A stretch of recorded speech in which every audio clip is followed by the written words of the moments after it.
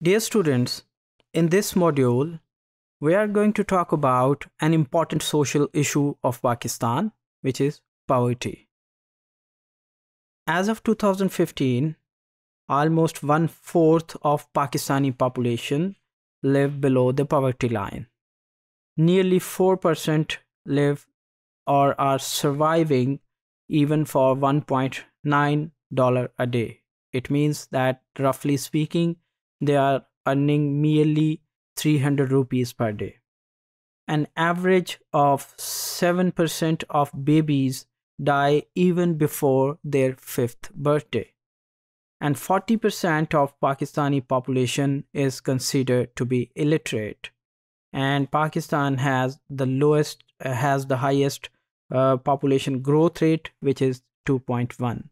So combining all these factors is contributing to our poverty. So if we talk about the distribution of poverty across all provinces, we will see that if we talk about Balochistan, it has the highest population living below the poverty line. That means the 80% of the total population of Balochistan does not have access to safe drinking water. 75% of villages has no electricity. Infant mortality rate in Balochistan is also one of the highest. It means that 108 children die out of 1,000. Only 6% of land is cultivable with low productivity. Poverty in Sindh is reflected as 43% of Sindh population lives below the poverty line. The poorest district in the country is considered, and poverty rate in the rural areas of Sindh is considered to be 75%, which is pretty much higher as compared to the urban areas. Whereas the 85% of the residents of Umarkot district Sindh, they live below the poverty line. So Umarkot is considered one of the poorest districts of Pakistan. 78.5% residents of Thatta also live below the poverty line. So you see that these impoverished conditions are affecting the lives of people.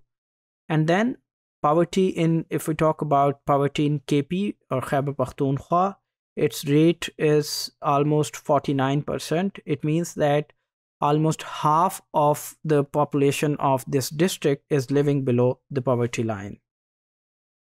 And 2.5 million children in KP are out of school, which is also another cause of concern. And we, in the recent past, have observed more than 800 terrorist attacks took place merely between the 2013 and 2016. And that has greatly affected not only their lives, but also their possibility to strive for the economic affairs for their families. And 42% of population of KP is illiterate, whereas if we talk about the neonatal death ratio is 18% in Khyber Pakhtunkhwa. If we talk about poverty in Punjab, it is 54.6% of the rural population of Punjab lives below the poverty line, whereas 39% of Punjab population is illiterate.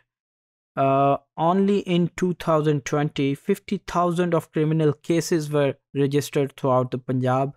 So you can see that there is a connection between poverty and increase in the crime rates, out of which 3,631 murder cases were also registered.